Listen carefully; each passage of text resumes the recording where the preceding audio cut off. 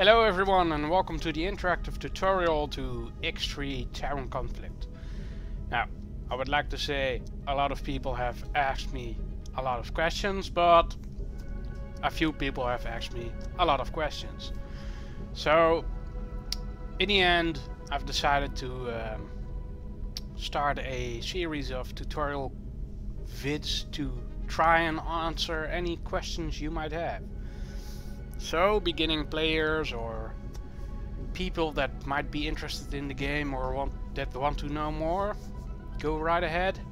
Even veteran players that might have a question I might be able to answer, go right ahead. I'm not saying I'm an expert on the game, but I do have many hours in these series, so... Well, starting from Reunion, and let me tell you, it took me like 6 reinstalls before I was able to figure everything out. And that wasn't because the game kept crashing. No, those reinstalls were because I kept getting very frustrated. Reunion has actually the highest learning curve in a game I've ever experienced. Way higher than Terran Conflict. I started out here with a vanilla game. That makes it easier to explain some things. And, oh, I don't know where he flew off to, but there's this, Argon. Domestic maintenance of Argon. Pest control. There's this flight school guy flying around here that will teach you the basics of movement and shooting. Argon. Target. Flight school. There he is. Buster. Can we have a close-up, please? And as far as I know, every regular game start has the flight school guy in there. There's a couple of mods that create new starts, and I'm not sure if they have the flight school guys right at the start every time. Though you might be able to look one up, but by the time you get to the sector where these guys fly around, I can imagine you can already fly and shit. Anyways, I started out here as a humble merchant in Heron's Nebula, which is close to Argon. Oh, actually it is Argon sector. And it's close to Pirates space. And Mercury. you start out with a Mercury, which is a freighter, and a Discoverer, which is well, kind of a scout fighter, a very light fighter. Now, the first couple of questions that have been asked, sorry. How to enter and find new systems. Well, that's it's rather easy and straightforward, but in some sectors it can be very tricky. In the starting sector we have, which is Heron's Nebula, everything has been discovered already. You see this, let me see if I can zoom in, yes, there we go. This light blue circle, that's the range our onboard scanner can see. And if you enter a sector that you haven't been in before, you're gonna have to scan the entire sector if you want to index everything on your sector map.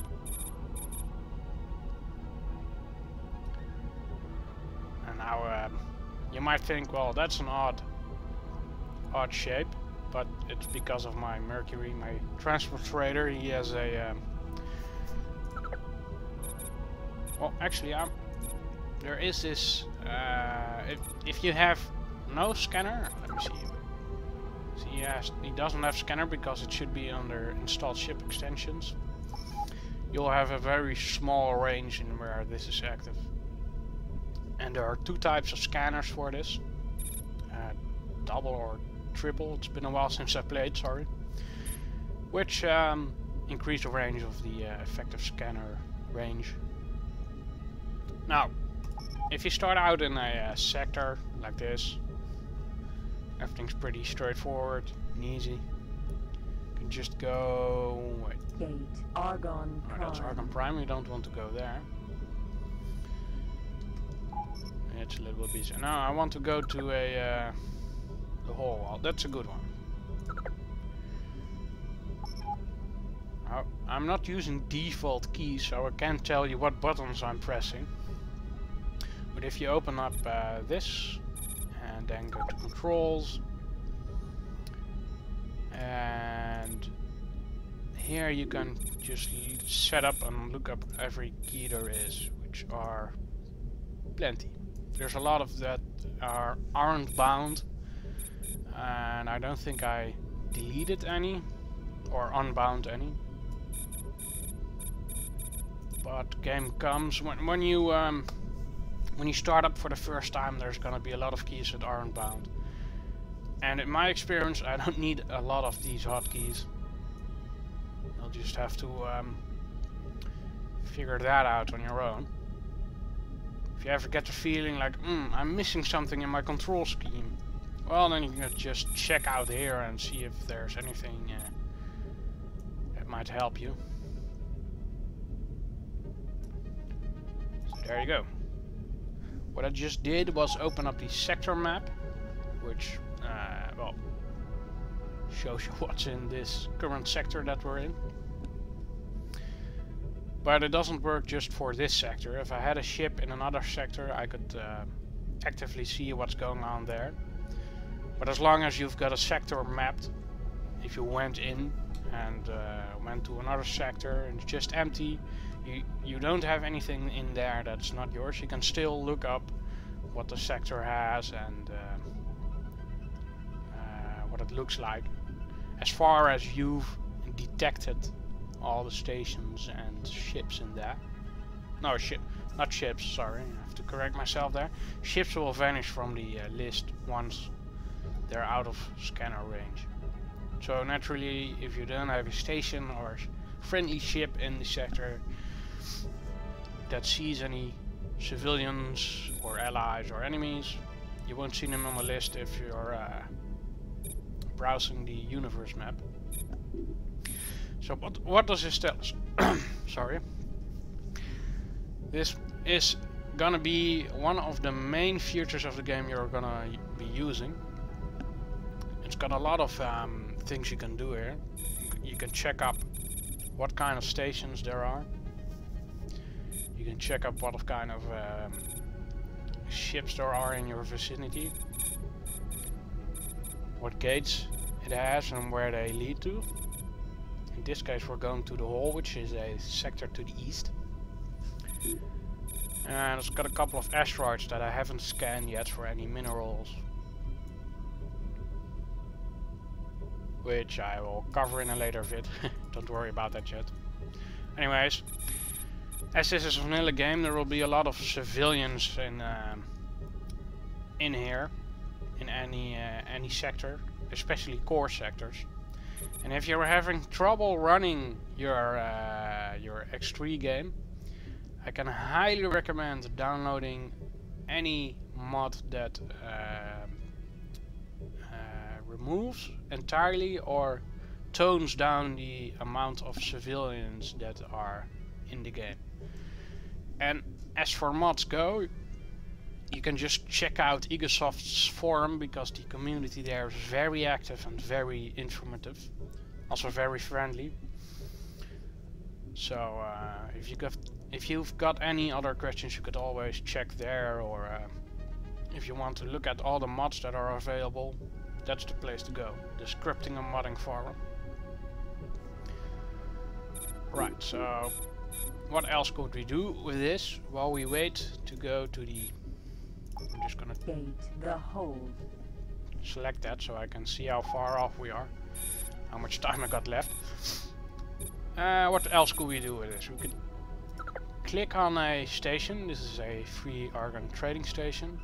Check the info. Argon space station used and then throughout ignore Argon the Federation standard message she's saying. Developed by Argon over many years. And we can look at all the stations stuff this station has got for sale. Of both comfort so and technology. Here we see it's got a couple of basic things. up until the fighter drones, and all of these we don't need, and they will be at average prices. So as a rule of thumb, you can get it a lot cheaper if you go to the right factories. These upgrades, these are ship upgrades, which I will get to later. And most trading stations have these basic ones, but they're let's see, sorry, yeah, I'm gonna sound like a guy in this vid. Anyway, I'll show you Argon Prime in a little bit, because it has a equipment dock and a shipyard, and the equipment dock will have a lot more ship upgrades, and the shipyard will have none unless you buy a ship. This is a fuel distillery. It's funny because I thought This secret factory is a distillery space fuel was that illegal produces where Argon in whiskey, better known to all pilots Argon space. as space fuel.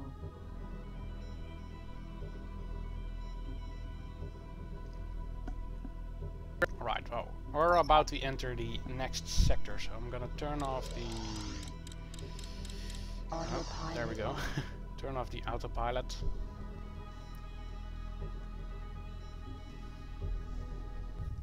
You might wonder why I specifically turn off the autopilot near gates, but Entering system, the hold. it can go haywire. The autopilot is often referred to a space monkey or autopilot. And I forgot what the pillock was about, but yeah, no, what you call that? When you get too close to something, the proximity scanner, it gets a little overdone at times. Man, my English is bad at the moment. You'll have to forgive that. Anyways, as you can see now, we entered the hall. And we can't see shit. That's because of this nebula, this fog kind of existence.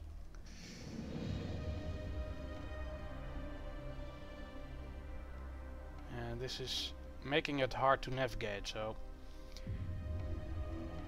the guy or girl, excuse me, that asked me how to find new systems probably flew into these kinds of sectors, so it can be pretty hard to find the right stuff in here.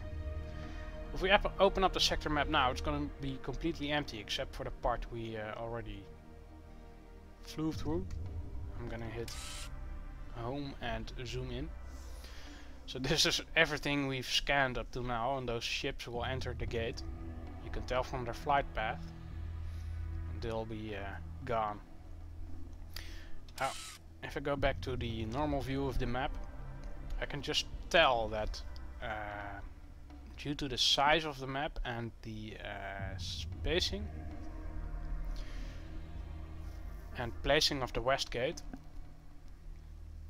that you would have a very hard time to find the other gates. But I do know where the gates are, and most sectors make a kind of cross if they have 4 gates, like you would expect it to be. But some sectors are way off. Mind you, most sectors aren't perfectly aligned, or don't have the gates perfectly aligned. So it's all about exploring and finding all the things. You can also use the sector map for auto pilot actions. You can just double click somewhere and it will pilot your ship there. There should be a north gate right around here somewhere, and as soon as it pops up in range of our standard scanner, then we'll get to see it. Alright, well, when I enter a new game, the first thing I do is pop up the SETA factor up to 10, which is the time compression module. You're gonna need that a lot because you don't want to fly around like this endlessly. I set it up to 10 because my computer can handle it. Most computers can handle this, but it will get very choppy, and that can create a problem for the autopilot above its normal dysfunctionality. So when you're flying close to... Oh, we reached our point and we haven't found it yet. Alright, well, if you've done this and you haven't found the gate yet, I believe it's a little bit more northern, you can fly around, but you must not forget the map is 3D. Look, now it's the Z-axis and the X-axis, and now it's the Y-axis and the X-axis. So this is a regular view, which is top down, so to say, and this is from, well, the side, so to say. And you can tell we're a little bit off the center of the sector, but we're way up north. So, if we're flying around here, and I thought the gate should be here somewhere, and we haven't found it yet, that might mean the gate is either higher or lower. So again, I'm just gonna click on the map, order my ship to go there. But another way to do this, and this works better in a sector without the fog, would be just to do as I did, just click to somewhere where you guess the other gate might be, and then just look around. Oh, there's a planet. I can't find shit because this map is hard to see through.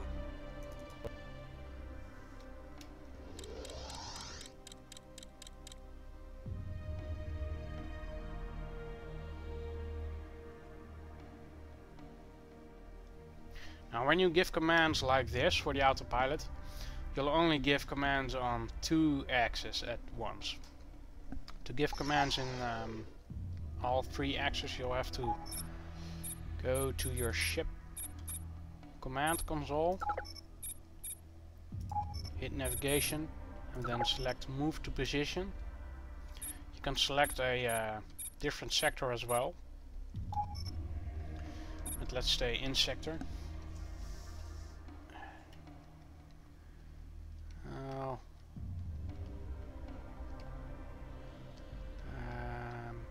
Does it even have a north gate? Maybe it doesn't have a north gate and I'm confusing this with another map. No, I think it does, but it's... well, never mind. Anyways, there should be 2 gates around here as well, so... what I'm gonna do is I'm gonna select the position on the Z-axis and the X-axis, and then hit insert, and I believe that is default key. And then I can select the vertical position as well. I'm gonna leave that just a tad up. You can see here in the right bottom right corner of the sector map what coordinates you're at. This is in meters and kilometers, which makes it very easy. Activated. Now, I don't think I... oh, no, I can't. Can't show you the menus when we're in SETA. So, just gonna fly without SETA for a bit. What else can we use in the console? Well, this is the main menu that you want to use if you want to issue commands to your friendly ships, or your own ship, if it's something special, like pick up this or pick up that. Well, here we have standby, which will... Autopilot activated. Alright, so standby stops the ship right where it's at, and Autopilot idle will make activated. it move about at a slow speed.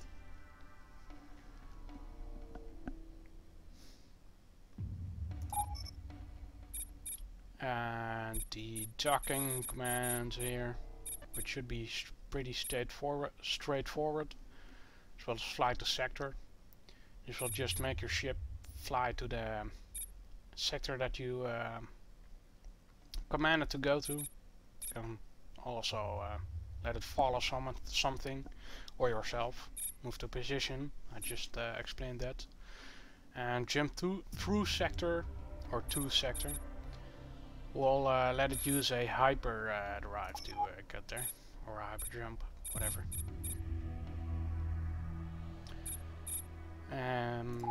These commands, I never use these, so someone else is gonna comment on, yeah, you idiot. It's used for this and that. Anyway, that's that.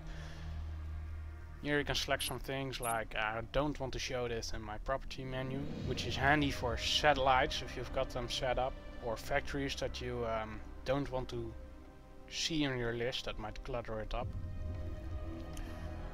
or traders if you don't want to see them, but you can filter them out anyway. Notify, this is very handy when you have multiple ships that you need to give orders to, like a manual trader. When you put this on yes, it will give a message every time it's completed an order. I'm not sure if it gives this these messages if you're in the ship that you put it on, but it will do that for any other friendly ship. This is also the place where you can set up formations, and this will change the way your friendly ships that are following you, and what pattern they will fly behind you.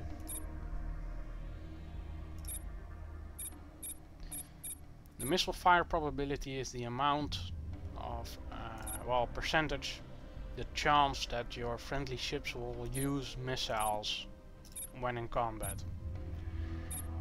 If you are in like mid-game and you've got a bunch of automated traders, you might want to look into a couple of mods that use better turret scripting and mosquito missiles for defense. Mosquito missiles are very cheap, small, fast missiles that you can just spam the shit out of. They don't do a lot of damage, but they do a heck of a job against other missiles. And I believe there's a couple of scripts that will use these mosquito missiles for missile defense. You can set up a home base, and you need this for a couple of things. There are types of traders that will work as a stock trader for a given factory, which is most of the time your own factory. For instance, if you had a solar power plant, and this isn't a solar power plant, but or whatever this is, let's just take this as an example. It's a wheat farm. Argonne wheat farms And are vast factories with large you've got a indoor transporter spaces used for that growing set up that flaxseed just wheat. automatically goes and sells your wheat or buys energy cells for this station. You'll need to set it up as a home base for the commands to work. Did we have anything else?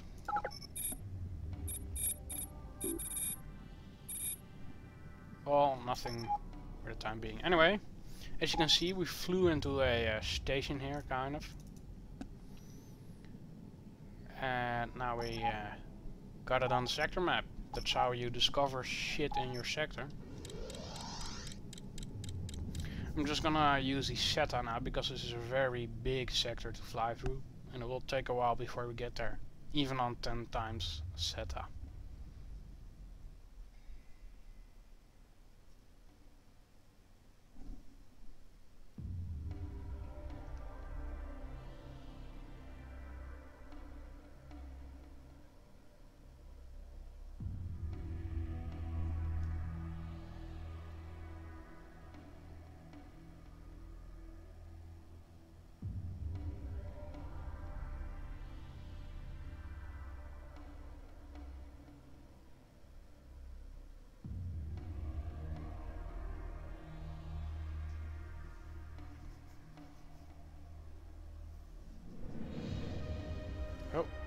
Got some ships here, so I'm gonna break off the auto, or well, at least SETA. And what I'm gonna do now, because our scanner range is very small, I'm gonna head towards that ship. I'm gonna turn on SETA again. Oh, there we have that east gate. What I was gonna do was I was gonna follow that ship. But most traders aren't in a sector for no reason. They're just not scripted like that. Especially the transporters, traders and whatever. Shuttles, passenger shuttles. They'll have a goal they want to reach. So if this ship is heading in this line, that means the other gate he wants to reach is on that line somewhere. Now, that ship just vanished while it was in our lighter circle, but that means that it vanished on the... probably went lower on the other axis. So anyway, gonna give our ship the command to fly through. Autopilot on. Sorry, and then break it off because we're too close already. Another small tip, turn off SETA before you hit the gate, because there's still a bug in the game, as far as I'm aware. And if you have SETA on and you fly through the gate, you might actually miss the gate somehow and fly through it as if nothing has happened. Clouds. Not a big deal, nothing will get damaged or anything, but can be quite annoying.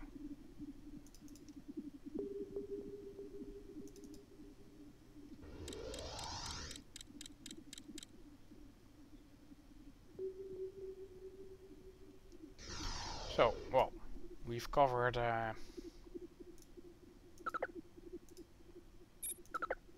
exploration, and to whoever asked the question how to enter or find new systems, if you have more questions about exploration, please leave a comment and I'll get back to you. Alright, next question was, how do I upgrade my ship? Well, there's a couple of things to upgrading. There's the literal sense of ship upgrades, and then there's weapons and shields and stuff, which is a whole different business. Anyways, here we got a equipment dock. You look at the info, you can tell it's got a couple of weapons. And these do have decent prices if they're full. If they're half full like so, you'll just get average price, so you can just get it cheaper somewhere, but you'll have to be lucky with expensive weapons, because weapons are the #1 thing NPC traders trade in, I believe. And it's got a lot of ship upgrades. So what we're gonna do, seeing as we're close already now, and this is the dock, I'm gonna open up the automated interaction comm system. center Make your and positive. ask Please dock permission as soon to as you get land. green. Now the docking computer will actually go down to the end of the lights and then come in and slowly decrease your speed. You don't have to do that. I don't know the exact speed, that's the maximum where you can dock at. I think it's relative to your ship's size. Successfully docked. But as you can tell, President and just Senator, dock manually the and Argonne ignore all the Federation lighting. welcomes you aboard. Makes it a lot faster. Connection to local If you have the trading network established. well, let's see if they have it. Docking computer. No, they don't have a docking computer. Anyways, if you have a docking Using a trading computer, system you can extension, a pilot can dock request within detailed 5 price kilometers information for all goods instantly, without actually which is a docking big onto help a if you're factory gonna or go space the station. trading route. This can be very useful And if for you're starting equipment out, traders. well, I can certainly recommend you should head out with trading first. So, let's see. We've got these kinds of upgrades and software upgrades. Cargo bay extension, engine tunings and rudder optimizations. Engine tunings will This upgrade service is a your ship's time-limited speed special available only and now. acceleration. A team of highly trained specialists. And rudder optimization changes the This service is a speed at which your time-limited ship can special steer available or only now. roll Specialists around. in rudder control. This service is a time-limited special available here we can only select now. how many A I team want. of highly trained specialists using And the advanced price equipment in this complicated keeps getting procedure higher, so will it's not optimize your engine. Products like, oh are well, not one bought. costs 272 credits, next one is times 2. No, keep growing exponentially.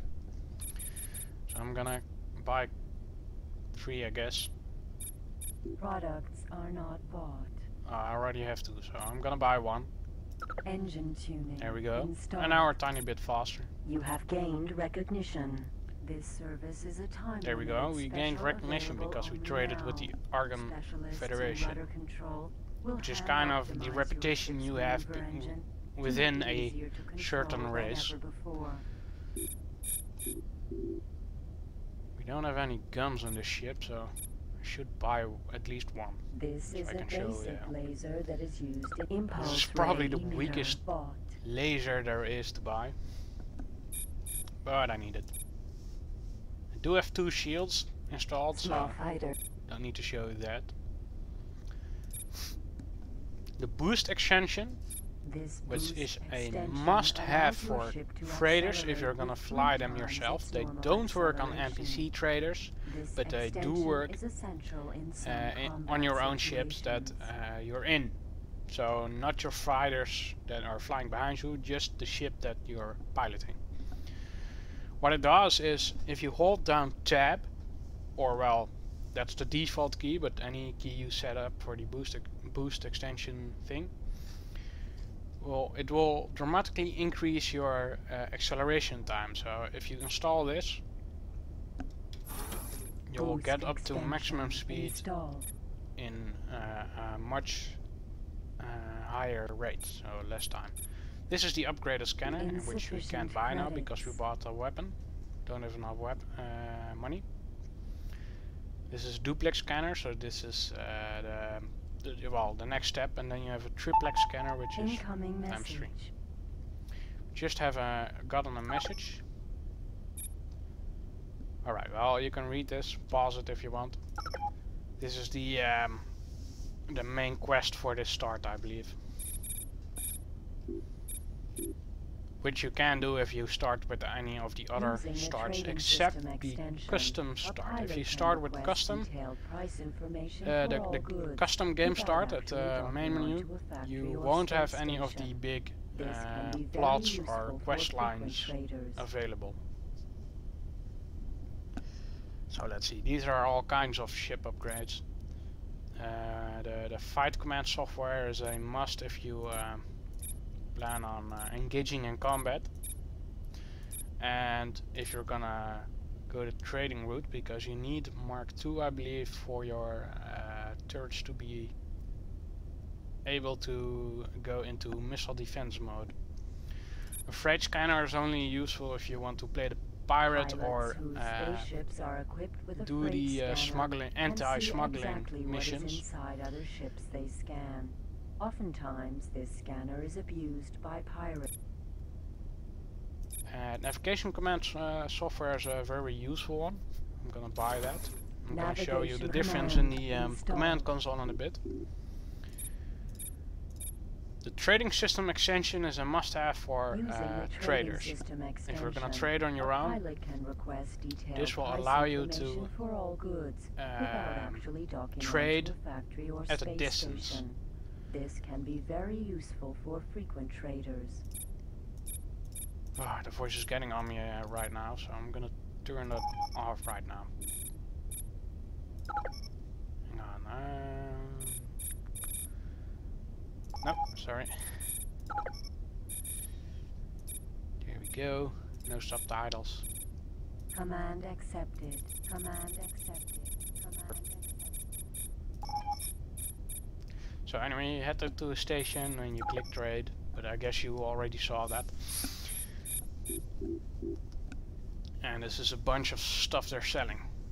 Now, equipment docks from other races will have other stuff for sale, and there are special unique factories that or stations that have other things for sale, like a jump drive and shit. So that's that. Gonna undock. And I'm gonna clear the docking lane. Because NPCs don't give a fuck where you are. They'll just fly into you. And we're in a, well, an M5, no, sorry, M6, no. I'm screwing up all the names here. In a scout ship, which is a M5, oh, I was right. With 2 megajoules of shielding, which is, well, as good as no shielding. So if you get hit, we'll instantly die. Don't even get a chance to get out. I'll just die. So, let's see. Open up the ship. Freight. Here we can see what we have on board. People or cargo. I'm gonna head over to advanced weapons. And if your ship has a turret, it will show up beneath lasers. And this is where you can set up your lasers. You'll need to do this if you buy new weapons. Shields are easier. For shields you just they auto-equip, so you just go to your freight bay and oh, they're on. You can eject them if you want, but it's not smart. Reunion had a nice little trick where you could eject your shield and then pick it back up, and then you'd have full shields again. I think it still works in this game, but I haven't played vanilla in a long time. I used the XRM mod or X3 Rebalance mod, which is a combination of C mod 4 or Combat mod 4 and the Ship Rebalance mod. And XRM does change a lot of things. Your shields will recharge more faster, and well, the whole balance scheme of the game has been altered, so you don't really want to use tricks like that anymore if you have that mod installed. And I do find the XRM mod a must-have myself, but your mileage might vary. Alright, well, this is basically how you fly around, check out new sectors, and upgrade your ship. As you can see, this is a much brighter sector. I can just easily recognize gates and factories. This one doesn't have a square border around it, so I haven't gotten so close to it that I've scanned it or recognized it on the map. Same goes for this gate. Hasn't appeared on my map, but I can tell there's a gate there and a factory, so that's rather easy in these sectors. Now I was gonna show you the boost extension. So this is regular acceleration with the ship. Just keep your eyes on the bottom here, it will show you how fast you're going.